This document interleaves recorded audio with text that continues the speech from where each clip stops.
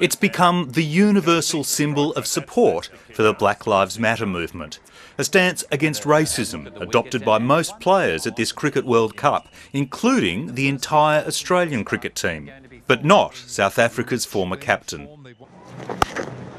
Quinton de Kock. Overnight, the Board of Cricket South Africa ordered all players to take a knee, following this disjointed display in Saturday's game against Australia, which it said created a lack of support for the BLM initiative. That appeared to be a step too far for de Kock, who elected not to play in last night's match against the West Indies, drawing a harsh condemnation from Zimbabwean commentator Pomi Mabangwa.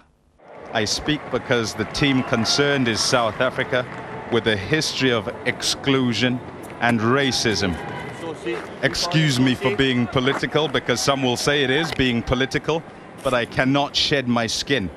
We're obviously surprised and taken aback by the news. It looks like he's going now, David Warner. The Australian opening batter, David Warner, says it's always a team decision to take a knee, not an edict from Cricket Australia.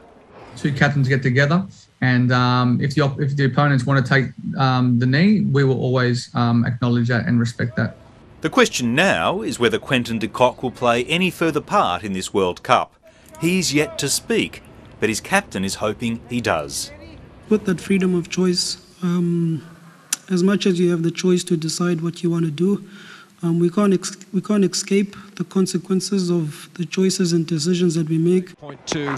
It's not just the cricket world that will be waiting to hear from Quinton de Kock. David Mark, ABC News.